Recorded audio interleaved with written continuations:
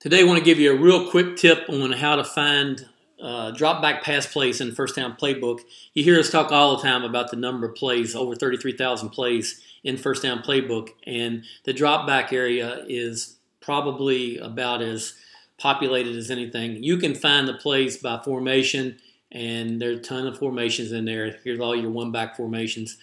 And then you can also find them by concepts. We've got route trees in there, boot snake, it's play action sprint. We've got a lot of different ways to find the plays. And one of the other ways is you can go over to view by tag and just bring up all the drop back plays. And as you can see, there's a ton of them in there.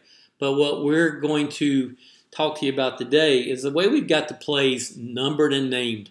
Essentially, we number the plays X to Y to Z with all formations, and then we tag the F and tag the H. So once you look at the route tree, you would see that a 0 is a shallow cross, a 9 for the tight end can be a seam, and the 9 for the Z is a go route.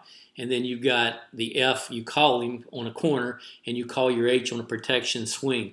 So the play is called 099 F corner H swing.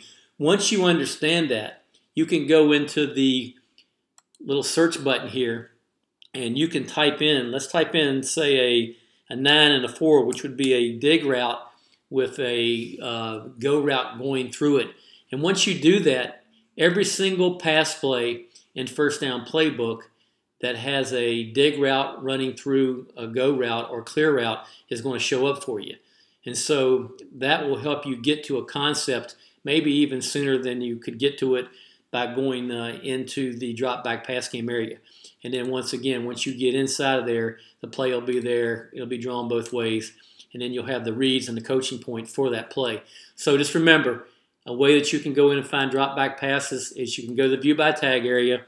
And once you get into the view by tag area, just scroll down and find the drop back passes. There's a lot of them.